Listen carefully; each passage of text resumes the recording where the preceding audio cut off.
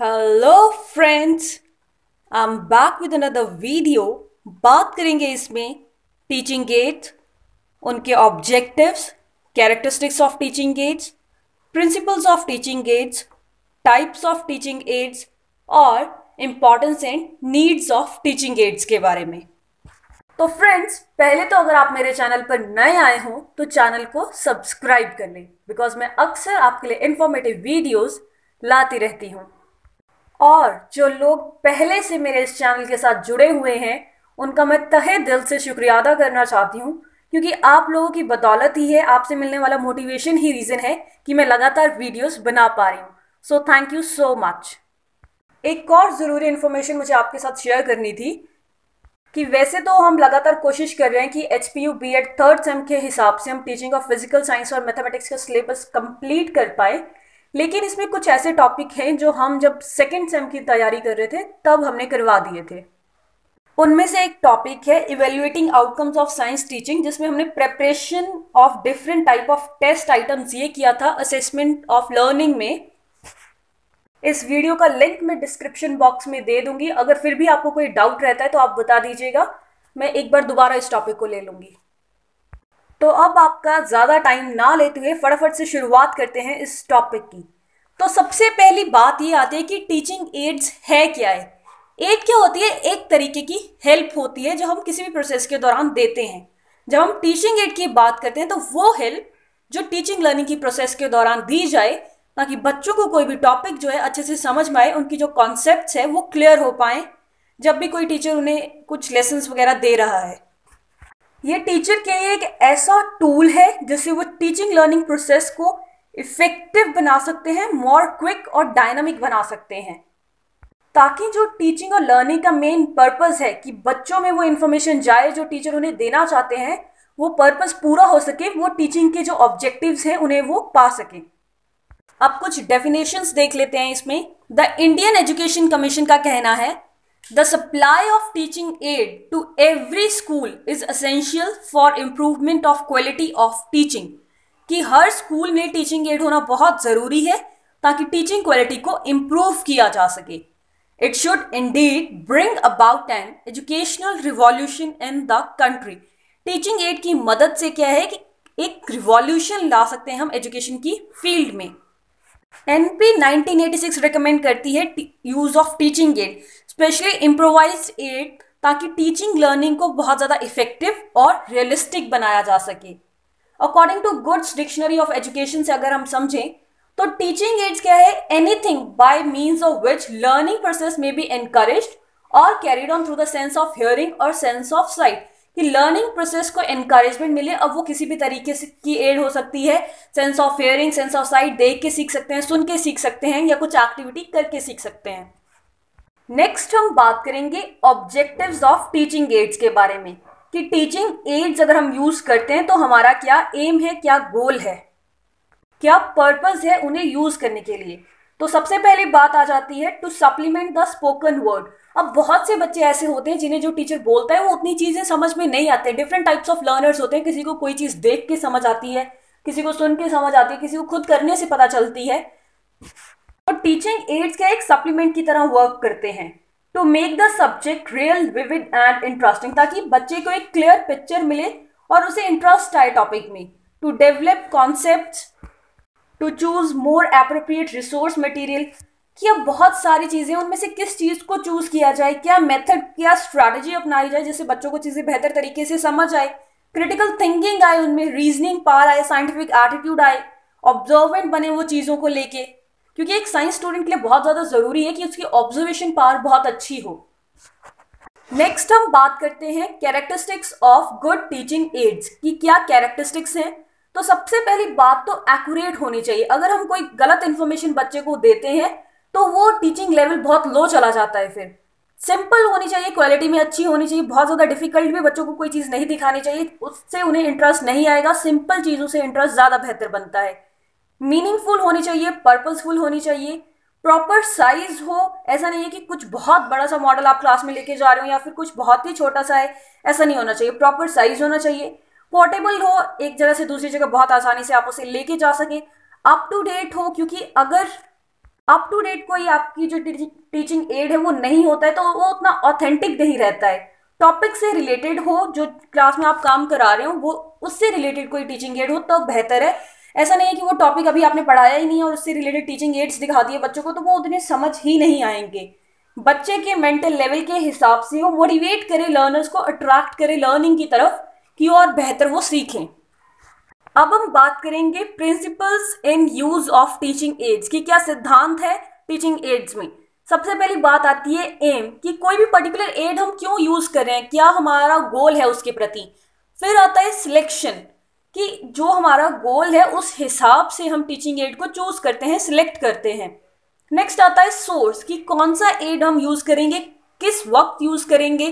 जैसे मान लीजिए कि कोई टॉपिक चल रहा है और उस टॉपिक के बीच में वो आपके टीचिंग एड से रिलेटेड कुछ है आपके पास, उस टॉपिक से रिलेटेड जो आप सेंटर में कोई चीज आएगी, मतलब कि टॉपिक के स्टार्टिंग में उस चीज का जिक्र अभी नहीं है, तो वो आप उसको स्टार्टिंग में ही ना दिखाएं उस टीचिंग एड को, ध्यान रखें कि कहाँ पे यूज करना है उसे। नेक्स्ट चीज आती है कंट्रोल, कि उसे सेफली रखा जाए और हर बच्चे तक वो चीज पहुंचे। जैसे मान लीजिए कि कोई मॉडल है वो हर बच्चे को दिखे, प्रेजेंटेशन प्रॉपरली डिस्प्ले किया जाए, उसे अच्छे तरीके से हैंडल किया जाए, जो इंपॉर्टेंट पॉइंट्स हैं वो इस तरीके से मेंशन होने चाहिए ताकि बच्चे को अट्रैक्ट करें अपनी तरफ। नेक्स्ट बात आती है प्रिंसिपल ऑफ रिस्पॉन्स की, कि जब क्लास में वो चीज़ प्रेजेंट की जा रही है तो स्टूडेंट अच्छे से रिस्पॉन्स दें, एक्टिवली पार्टिसिपेट करें ताकि उस टीचिंग एड से उन्हें मैक्सिमम बेनिफिट मिल पाए। नेक्स्ट आती है बात प्रिंसिपल ऑफ इवेल्युएशन की, कि जो हमारे डिजायर्ड ऑब्जेक्टिव्स थे वो पूरे हो पाए हैं या नहीं हो पाए हैं, वो चीज़ चेक करना। उन चीज़ों के बेसिस पे हम उस चीज़ को इवेल्युएट करते हैं, उस टीचिंग एड को, कि ये कितना यूजफुल रहा है। फिर हम बात करेंगे टाइप्स ऑफ टीचिंग एड्स की, जिसमें हम 5 तरीके के टीचिंग एड्स की बात करेंगे। वैसे मेनली 3 होते हैं, audio add, visual add, audio visual add, और 2 जो एक्स्ट्रा मैंने ऐड किए हैं वो है memory aid and activity add. तो बात करें ऑडियो एड्स की, मतलब वो एड्स जिन्हें हम सुन के सीखते हैं, जिनसे जैसे science broadcast, gramophone, lectures, tape recording, audio CDs, जहां पे कोई भी इंफॉर्मेशन जो है, कोई भी मैसेज जो है वो हमें सुन के मिल रहा है। अब इनमें से कुछ को हम और बेहतर तरीके से समझ लेते हैं। जैसे साइंस ब्रॉडकास्ट, तो ऑल इंडिया रेडियो जो वो अक्सर ब्रॉडकास्ट करते रहते हैं scientific topic, science and technology से रिलेटेड जितनी भी न्यूज़ होती हैं वो रेडियो पे आपने बहुत बार सुनी होंगी। तो ये सारी चीज़ें जो है वो बहुत वैल्यूएबल है एक साइंस टीचर के लिए, एक साइंस स्टूडेंट के लिए, क्योंकि उनके लिए बहुत ज़रूरी है कि उन्हें आउटर वर्ल्ड की इन्फॉर्मेशन हो, साइंस से रिलेटेड क्या न्यू इन्वेंशंस चल रही हैं सोसाइटी में या फिर वर्ल्ड में, वो सारी चीज़ें उन्हें पता हो। तो इसीलिए कहा गया है कि हर स्कूल में एक रेडियो सेट जरूर होना चाहिए ताकि बच्चे वो जो है वहाँ पे बैठ के वो सुन सके, टीचर्स के सुपरविजन में वो चीज़ें सुन सकें और समझ सकें। तो टाइम टेबल में इस चीज़ के लिए भी एक मतलब लेक्चर होना चाहिए, एक क्लास होनी चाहिए।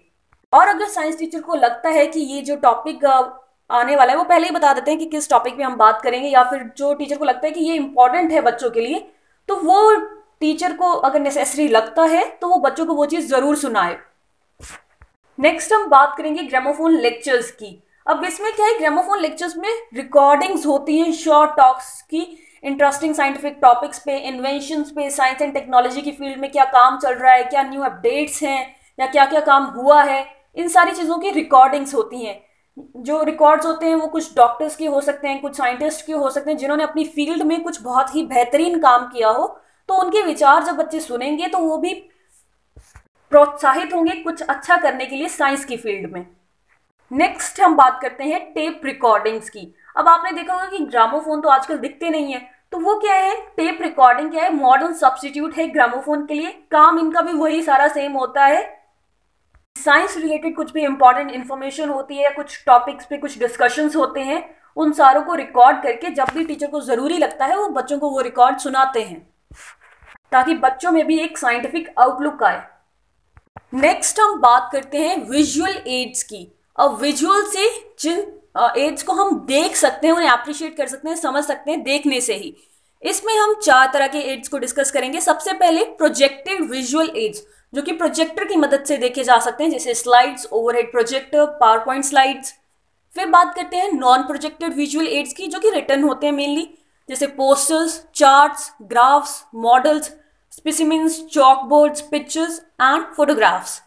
वैसे एक ही बात है, और थर्ड हम बात करते हैं डिस्प्ले टाइप्स में। जब हम विजुअल एड्स में ही ये नेक्स्ट टाइप है डिस्प्ले टाइप।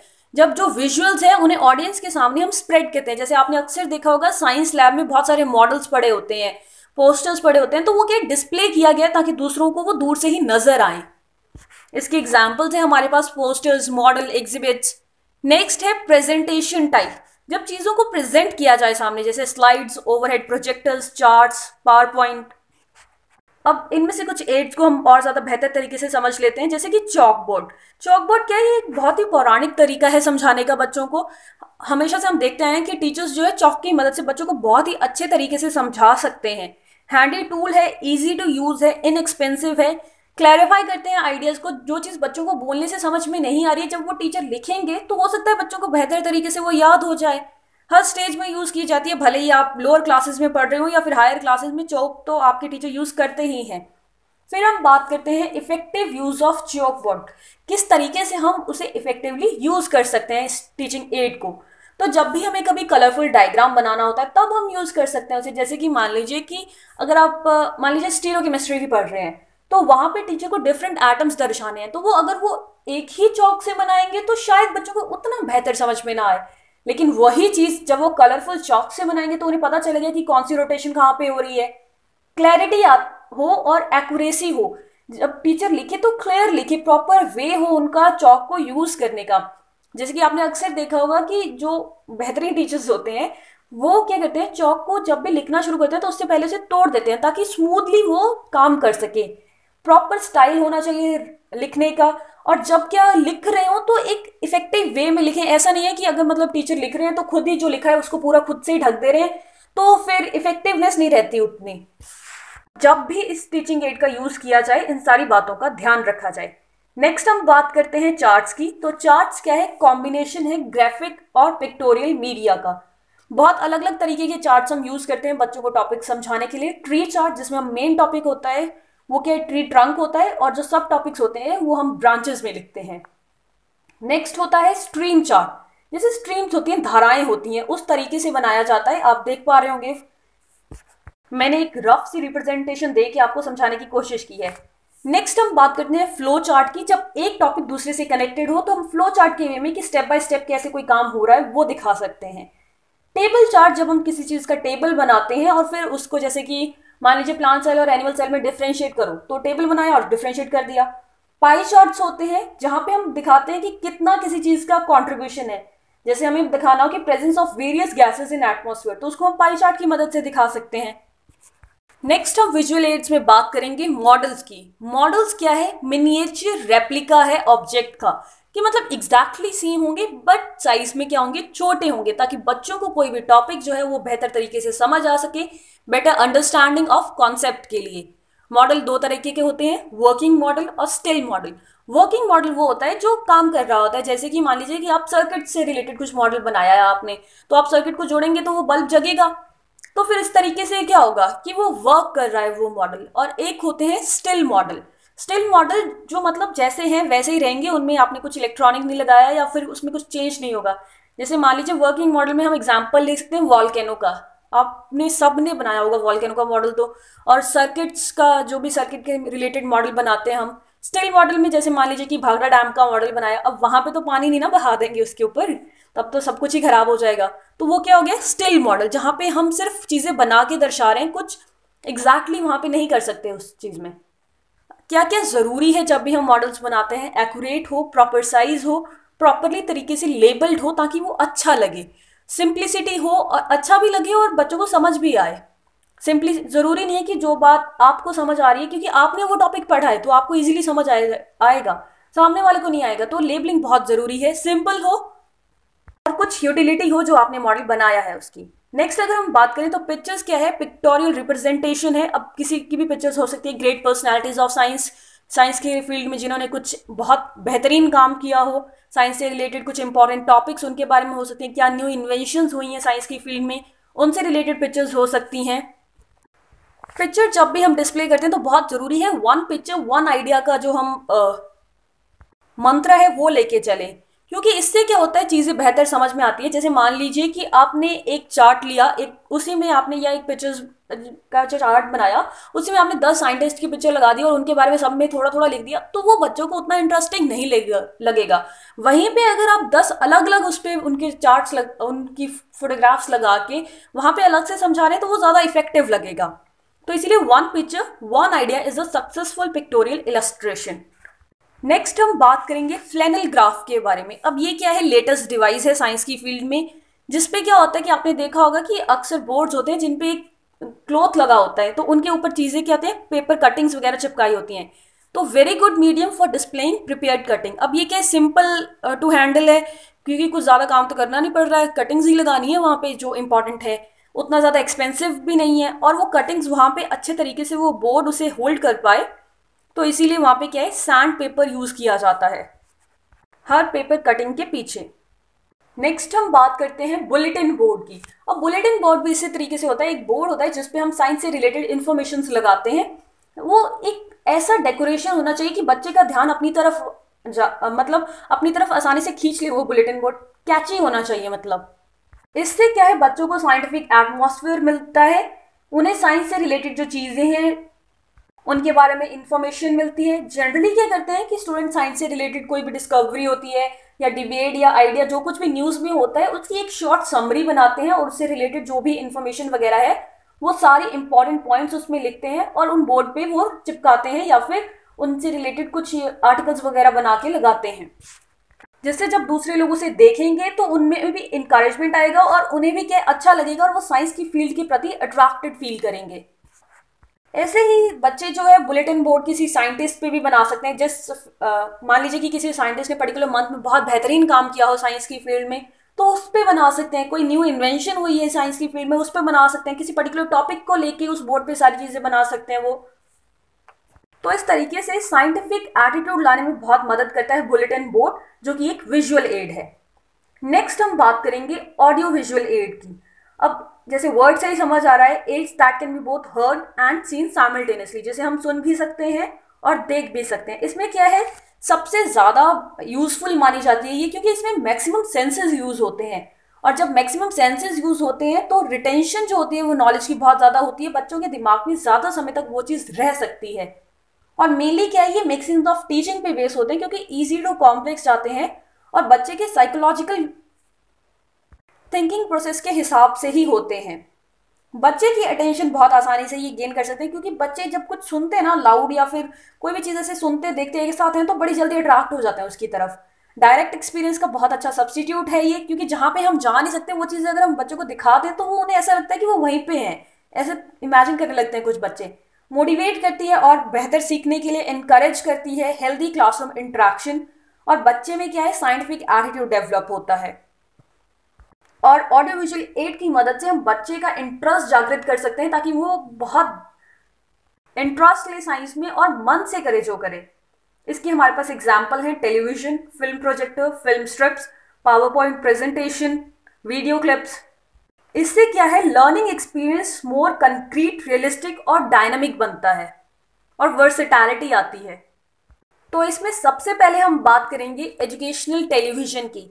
अब यूजीसी के जो प्रोग्राम होते हैं वो दूरदर्शन पर टेलीकास्ट होते हैं, वहां से हम देख सकते हैं, जो ऑडियो वीडियो दोनों होती है वहां पे। एनसीईआरटी टेलीकास्ट करती है अपने एजुकेशनल प्रोग्राम ज्ञान दर्शन चैनल पे, जो कि बहुत ज़्यादा इन्फॉर्मेटिव होते हैं और वेल एडुकेटेड और एक्सपीरियंस टीचर्स के द्वारा वो लेक्चर्स दिए जाते हैं। तो बच्चे वहाँ से बहुत सी चीज़ें सीख सकते हैं। बहुत सारे चैनल्स हैं ऐसे जो कि साइंस रिलेटेड इन्फॉर्मेशन देते हैं, जैसे नेशनल ज्योग्राफिक, डिस्कवरी साइंस। इन चैनल्स की मदद से हम बहुत सारे साइंटिफिक चीज़ों के बारे में जान सकते हैं, और इनसे हमें हमारी टीचिंग लर्निंग प्रोसेस में बहुत ज़्यादा मदद मिलती है। टीचर्स को भी कि किस तरीके से बच्चे को और बेहतर तरीके से मैं समझा सकती हूँ या समझा सकता हूँ, और बच्चों को भी अगर कोई टॉपिक नहीं समझ आ रहा है तो हो सकता है कि वहाँ पे उन्हें बहुत अच्छे से समझ आ जाए। नेक्स्ट हम बात करते हैं कंप्यूटर की। कंप्यूटर हम सबको पता है पावर ड्राइवन मशीन है, जिसमें इलेक्ट्रॉनिक सर्किट्स होते हैं, स्टोरेज कंपार्टमेंट्स होते हैं और रिकॉर्डिंग डिवाइसेस होती हैं। बड़े से बड़े मैथमेटिकल ऑपरेशंस को बहुत आसानी से सॉल्व कर सकते हैं ये, और बहुत स्पीड में सॉल्व कर सकते हैं, जिससे बच्चों को बहुत ज़्यादा मदद मिलती है कुछ भी अगर वो काम कर रहे हैं। एक बहुत बेहतरीन टीचिंग एड है ये, क्योंकि बहुत सारे डाटा को एक साथ स्टोर करके रख सकता है।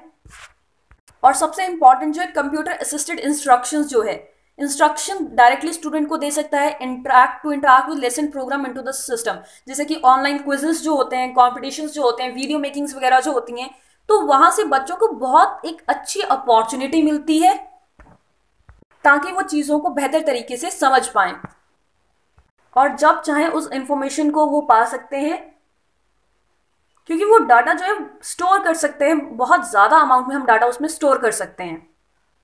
नेक्स्ट हम बात करते हैं इंटरनेट की। अगर कंप्यूटर में इंटरनेट कनेक्शन है तो वो एक ऑल इन वन डिवाइस है for all kind of educational ads, क्योंकि हम उसमें कोई सी भी इंफॉर्मेशन किसी भी वक्त पा सकते हैं। एक सिंगल क्लिक में हम उस चीज़ के बारे में बहुत अच्छे तरीके से एक्सप्लोर कर सकते हैं। कोई भी टॉपिक अगर हमें किसी भी वक्त समझ में नहीं आ रहा तो सिंगल क्लिक में हमें वो सारी इन्फॉर्मेशन मिल जाती है, A to Z वो पूरी इन्फॉर्मेशन हमारे पास आ सकती है। तो एक बहुत ही बेहतरीन और उम्दा टीचिंग एड है इंटरनेट। इससे हमें हेल्प मिलती है सेल्फ स्टडी और सेल्फ एक्सप्लोरेशन में। न्यूमेरस ऑप्शन होते हैं, जैसे मान लीजिए कि अगर हमें एक जगह से वो चीज़ समझ में नहीं आ रही, जैसे आपने कोई एक वीडियो देखी और आपको वो टॉपिक समझ में नहीं आया, तो आप वही टॉपिक कहीं और से चेक कर सकते हैं। तो आपके पास बहुत ज़्यादा ऑप्शंस अवेलेबल होते हैं, तो आप चूज कर सकते हैं। बेहतर चीज़ों में से बेहतरीन चूज करने का आपको मौका मिलता है। जो अब्स्ट्रैक्ट टॉपिक होते हैं, जो बच्चों को उतनी इजीली समझ में नहीं आते हैं, वो हम इंटरनेट की मदद से बहुत आसानी से समझा सकते हैं। जैसे कि अगर आप बच्चों को बताते हैं कि इलेक्ट्रॉन न्यूक्लियस के अराउंड रिवॉल्व करता है, अब जब उन्होंने न्यूक्लियस ही नहीं देखा है तो वो कैसे सोचेंगे कि इलेक्ट्रॉन कैसे रिवॉल्व करता है। लेकिन वही चीज़ अगर आप एनिमेटेड वे से या किसी वीडियो के थ्रू इंटरनेट की मदद से बच्चों को कुछ एनिमेटेड वीडियो दिखाते हैं, तो वो आसानी से उस चीज़ को समझ पाएंगे। तो मतलब टॉपिक की थॉरो नॉलेज हो पाएगी उन्हें।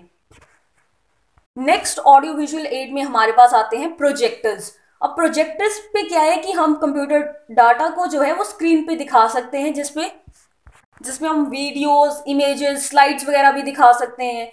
तो स्टूडेंट जो है वर्ल्ड वाइड एक्सपर्ट्स के लेक्चर सुन सकते हैं। अच्छी साउंड क्वालिटी होती है जनरली, जिसकी वजह से लर्निंग जो है वो इंटरेस्टिंग बनती है, बच्चों का इंटरेस्ट जागृत होता है। टीचर का टाइम सेव होता है, क्योंकि प्रोजेक्टर पे क्या है एक ही टाइम पे बहुत ज़्यादा बच्चे सुन सकते हैं उस चीज़ को, तो टीचर को अलग अलग सबको नहीं बताना पड़ता है। मल्टीपल सेंसेस यूज होती है, तो रिटेंशन कैपेसिटी तो ऑब्वियसली बढ़ेगी ही। ऐसे बहुत से प्रोजेक्टर्स हैं। पहले हमारे पास ओवरहेड प्रोजेक्टर होता था, अब जनरली हम LCD प्रोजेक्टर यूज करते हैं। माइक्रो प्रोजेक्टर्स होते हैं, फिल्म प्रोजेक्टर्स होते हैं। वो चीज़ हम यहाँ पे डिस्कस नहीं करेंगे। अगर आपको उसकी ज़रूरत महसूस होती है तो आप कमेंट सेक्शन में मुझे बता दें, उसे बाद में डिस्कस कर लेंगे। अभी उतना इंपॉर्टेंट ये नहीं है। नेक्स्ट टीचिंग एड जो हम डिस्कस करेंगे दैट इज एक्टिविटी एड्स। अब ये किस प्रिंसिपल पे बेस है? लर्निंग बाय डूइंग के प्रिंसिपल पे बेस है, क्योंकि जब कोई एक्टिविटी हम खुद करते हैं, डायरेक्ट एक्सपीरियंस हमें मिलता है किसी चीज़ से, तो हम उस चीज़ को बेहतर तरीके से सीख पाते हैं। नज़दीक से देख रहे हैं और फिर समझ रहे हैं और फिर खुद उस एक्टिविटी को कर रहे हैं, तो ज़्यादा अच्छे तरीके से समझ में आएगी। एक फर्स्ट हैंड नॉलेज मिलेगी, फर्स्ट हैंड एक्सपीरियंस मिलेगा। इसमें हमारे पास एग्जाम्पल हैं field trips, experiments, demonstration, science museum, science fears, exhibition, debate, speech, extra. तो सबसे पहले अगर हम बात करें फील्ड ट्रिप की, तो ये क्या है कि एक प्लान विजिट होती है जिसको टीचर क्या सुपरवाइज करता है, ताकि बच्चों को क्लासरूम के बाहर भी कुछ एजुकेशनल एक्सपीरियंस मिल सके। जैसे एजुकेशनल ट्रिप्स होते हैं, साइंस पार्क्स के हो सकते हैं, साइंस सिटी लेके जा सकते हैं, लोकल स्कूल ट्रिप्स हो सकते हैं। मेन एम ये होता है कि बच्चों को डेप्थ नॉलेज मिले चीज़ की, उनका इंटरेस्ट जागृत हो चीज़ों को समझने के प्रति, एक पॉजिटिव एटीट्यूड आए साइंस फील्ड के प्रति, और जो क्लासरूम में चीज़ सीखी है उन्हें बाहर रियल लाइफ सिचुएशन में कैसे यूज़ करना है या कैसे वो चीज़ काम कर रही है वो सीख पाएं। नेक्स्ट हम बात करेंगे इसमें डेमोन्स्ट्रेशन की। अब डेमोन्स्ट्रेट मतलब कि कोई चीज़ एक्टिविटी करके दिखाना। ये क्या है? नेचुरल वे है लर्निंग का, क्योंकि हम बचपन से ही क्या है इमिटेशन के प्रोसेस से सीख रहे हैं। इसमें क्या है, टीचर कुछ डेमोन्स्ट्रेट करते हैं, फिर स्टूडेंट उन्हें ऑब्जर्व करते हैं और इमिटेट करते हैं। बचपन से ही हम इमिटेट करते आए हैं, अपने बड़ों को देख के हम सीखते हैं, जो हमारे टीचर हमें समझाते हैं हम उन्हें देख के सीखते हैं। तो एक नेचुरल वे है। स्टूडेंट की अटेंशन एनकरेजेस स्टूडेंट्स अटेंशन, क्योंकि जब कोई एक्टिविटी हो रही होती है तो सबका इंटरेस्ट जागृत होता है, तो वो ज़्यादा ध्यान से उस चीज़ को समझेंगे। और अगर ग्रुप में कोई एक्टिविटी करवाते हैं तो उनसे बच्चों में कॉपरेशन आता है, दूसरों के व्यूज सुनने की क्षमता आती है। एक्टिवेट सेवरल सेंसेस, बहुत सारे सेंसेस यूज होंगे। ये चीज़ हम हर ऑडियो विजुअल एड में लिख सकते हैं। तो इसका एग्जाम्पल हो सकता है, जैसे मान लीजिए कि टीचर सिखाए पहले how to focus on microscope, तो बच्चे पहले क्या करेंगे? टीचर डेमोन्स्ट्रेट करेंगे, बच्चे उन्हें ऑब्जर्व करेंगे और फिर इमिटेट करेंगे। नेक्स्ट हम बात करते हैं एक्सपेरिमेंट्स की। एक्सपेरिमेंट्स क्या है कि लर्निंग एक्टिविटी जिसमें स्टूडेंट्स क्या है कलेक्ट करते हैं और इंटरप्रेट करते हैं ऑब्जर्वेशन को कोई मेजरिंग इंस्ट्रूमेंट यूज करके और एक पर्टिकुलर कंक्लूजन तक पहुंचते हैं।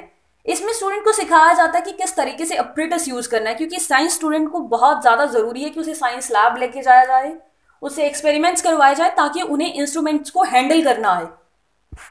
लर्निंग को इन्हांस करते हैं एक्सपेरिमेंट, क्योंकि यहाँ पे भी लर्न बाय डूइंग हो रही है, लर्निंग बाय डूइंग हो रही है। ग्रुप्स में भी अक्सर काम करते हैं तो कॉपरेशन और कोऑर्डिनेशन आती है, साइंटिफिक एटीट्यूड आता है बच्चों में।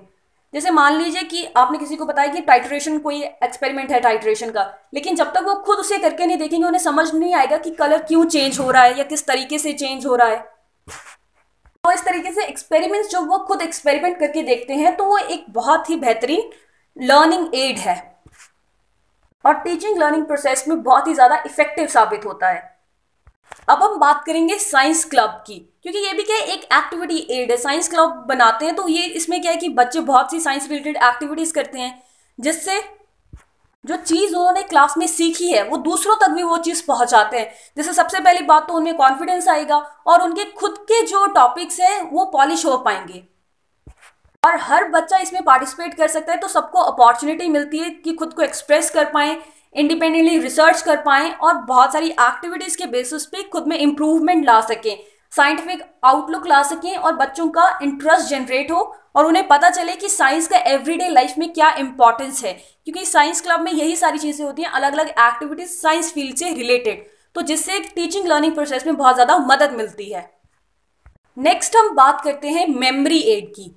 अब मेमोरी एड क्या होता है कि जब हमें कोई चीज याद करनी होती है तो हम ऐसे कुछ ट्रिक्स, ऐसे कुछ वर्ड्स लेते हैं जिससे वो चीज हमारे दिमाग में फिट हो जाए। Simple and interesting ways of helping students to remember important principles and facts. अब इतनी सारी इंफॉर्मेशन है साइंस की फील्ड में कि सबको हम याद नहीं रख सकते, तो उसके लिए क्या करते हैं कि ट्रिक्स वगैरह बनाते हैं। इसमें सबसे बड़ा एग्जाम्पल जो पीरियोडिक टेबल।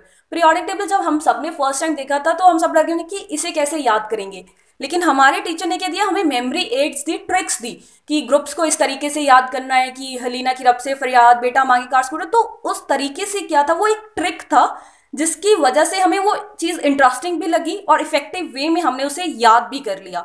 तो ये ट्रिक्स क्या है, स्टूडेंट्स भी बना सकते हैं और टीचर अपने एक्सपीरियंस के बेसिस पे भी बना सकते हैं। इसमें हमारे पास बहुत ही अच्छे एग्जाम्पल्स जो हैं वो 7 कलर ऑफ स्पेक्ट्रम, जो हमें विवग्योर एक टीचिंग मतलब एक मेमोरी एड की तरह यूज किया गया था कि विवग्योर याद कर लो और उससे सारा कुछ याद हो जाएगा। जिससे वी से था वायलेट, आई से इंडिगो, बी से ब्लू, जी से ग्रीन, वाई से येलो, ओ से ऑरेंज और आर से रेड। तो ये क्या हो सकता है कि कुछ राइमिंग वर्ड्स भी हो सकते हैं जिनकी बेसिस पे हम याद करें, कुछ नॉन सेंसिकल वर्ड्स भी हो सकते हैं। जैसे लिविंग बॉडीज के कैरेक्टरिस्टिक्स अगर हम पढ़ते हैं तो मैरिंग, इस वर्ड का कुछ सेंस नहीं बन रहा है लेकिन हमें ये याद करने में मदद करेगी कि क्या कैरेक्टरिस्टिक्स होते हैं। जैसे M for movement, excretion, reproduction, respiration, irritability, nutrition and growth. Next हम बात करेंगे इंपॉर्टेंस ऑफ टीचिंग एड की कि क्या इंपॉर्टेंस है, क्या नीड्स है। तो सबसे पहली बात तो ये कि अगर प्रॉपर टीचिंग एड यूज किया जा सके तो जो कॉन्सेप्ट्स टीचर ने समझाए हैं वो परमानेंटली बच्चे के दिमाग में फिट हो सकते हैं। Student can learn better when they are motivated properly through different teaching ads. उन्हें बेहतर तरीके से चीजें समझ में आ सकती हैं जब उन्हें अच्छे तरीके से मोटिवेट किया जाए अलग अलग टीचिंग एड्स यूज करके। डिफरेंट लर्निंग एबिलिटीज होती हैं, डिफरेंट स्टूडेंट की इंडिविजुअल डिफरेंसेस होते हैं, तो बहुत जरूरी है कि टीचर इंडिविजुअल डिफरेंसेस को रखते हुए अलग अलग टीचिंग एड्स को इस्तेमाल करें। It provide complete example for conceptual thinking. जिन चीज़ों में कॉन्सेप्ट्स लगाना होता है वहाँ पे बहुत मदद करते हैं ये टीचिंग एड। रिड्यूस करते हैं ओवर डिपेंडेंस को, मैक्सिमम सेंसेस का यूज होता है, बच्चे खुद भी कर सकते हैं जैसे कंप्यूटर, इंटरनेट, ये सारी टीचिंग एड्स की मदद से बच्चे खुद भी चीज़ें सीख सकते हैं। लर्नर्स का एक्सपीरियंस बेहतर होता है और वो चीज़ों को उनके पास बहुत सारे ऑप्शंस होते हैं टीचिंग एड्स की मदद से। और सबसे इम्पॉर्टेंट बात, क्रैमिंग पार्ट को डिस्करेजमेंट मिलती है, क्योंकि कोई चीज़ अगर हमें समझ में आ रही है टीचिंग एड की मदद से तो हम क्यों रट्टा मारेंगे उसे, बेसिक सी बात है ये। तो चलिए एज प्रॉमिस्ड फटाफट से मैं आपको चॉकलेट समरी दे देती हूँ इस टॉपिक की, जिससे आपको पूरा टॉपिक एकदम क्लियर हो जाएगा। फिर भी कोई डाउट होगा तो बताइएगा। तो सबसे पहले हमने बात करी कि टीचिंग एड्स होते कहते हैं क्या है, वो जो हेल्प जो हम टीचिंग लर्निंग प्रोसेस के दौरान बच्चे को देते हैं ताकि उन्हें टॉपिक बेहतर तरीके से समझ में आए। फिर एनपीई कोठारी कमीशन ने क्या कहा है टीचिंग एड्स के बारे में वो हमने डिस्कस किया। फिर उसके बाद objectives of teaching ads discuss किए। फिर उसके बाद कैरेक्टरिस्टिक्स ऑफ टीचिंग एड्स कि क्या कैरेक्टरिस्टिक्स हैं, किस तरीके से होना चाहिए। फिर हमने principles of teaching add discuss किए, जिसमें M, selection, source, control, presentation, response, evaluation, ये सारी चीज़ें हमने डिस्कस करी। फिर उसके बाद टाइप्स ऑफ टीचिंग एड्स में हमने 5 टाइप्स डिस्कस किए, जिसमें फर्स्ट था audio visual, then audio visual, memory and activity. फिर नेक्स्ट हमने ऑडियो एड्स को फर्दर देखा, science broadcast, gramophone lectures, tape recordings और ऑडियो सीडी, ये हमने इसके सब टाइप्स देखे। फिर हमने डिस्कस किए विजुअल एड्स, जिसमें हमने प्रोजेक्टेड, नॉन प्रोजेक्टेड, डिस्प्ले और प्रेजेंटेशन टाइप एड्स के बारे में बात करी। फिर नेक्स्ट हमने ऑडियो विजुअल एड्स की बात करी, जिसमें हमने एजुकेशनल टेलीविजन, कंप्यूटर, इंटरनेट और प्रोजेक्टर्स की बात की। फिर उसके बाद हमने एक्टिविटी एड्स डिस्कस किए, जैसे field trip, demonstration, experiment, science club, science museum, exhibition, ये सारे इसमें आ जाएंगे। नेक्स्ट हमने फिर बात करी मेमोरी एड की, जैसे हम कौन से ट्रिक्स, कौन से राइम्स, नॉन सेंसिकल वर्ड्स या किस तरीके से चीज़ों को रिटेंशन बढ़ा सकते हैं किसी भी चीज़ की। फिर हमने लास्ट में डिस्कस करे इंपॉर्टेंस ऑफ टीचिंग एड्स। और इसके बाद अगर आप किसी एकेडमिक एग्जाम के लिए ये टॉपिक तैयार कर रहे हैं, आप कंक्लूड करेंगे कि टीचिंग एड्स जो हैं वो बूंद की तरह काम करते हैं टीचिंग लर्निंग प्रोसेस में। बट ज़रूरी है कि टीचर को पता हो कहाँ कौन सा टीचिंग एड किस वे में यूज़ किया जाए, ताकि बच्चों के मेंटल लेवल को ध्यान में रखते हुए वो उन्हें समझ में आए, उनके लिए इंटरेस्टिंग हो, इफेक्टिव हो, ताकि टॉपिक्स में वो इंटरेस्ट ले। मेन एम यही है इन सारे टीचिंग एड का कि बच्चे का इंटरेस्ट आए सब्जेक्ट में और एक साइंटिफिक आउटलुक मिले उसे। तो आई होप आपको अभी ये टॉपिक क्लियर हो गया हो। फिर भी कहीं पे भी कोई डाउट है या आपको लगता है कि मेरी तरफ से कोई कमी रह गई है, तो आप कमेंट सेक्शन में मुझे बता सकते हैं। जैसा भी आपका पॉजिटिव नेगेटिव जैसा भी फीडबैक है वो आप दे सकते हैं, बेझिझक दे सकते हैं। और अगर वीडियो थोड़ी सी भी अच्छी लगी हो तो अपने फ्रेंड्स, अपने क्लासमेट्स के साथ शेयर जरूर करें, ताकि मुझे भी मोटिवेशन मिले आपके लिए ऐसी ही और वीडियोस लाने का। Thank you and stay connected for more videos.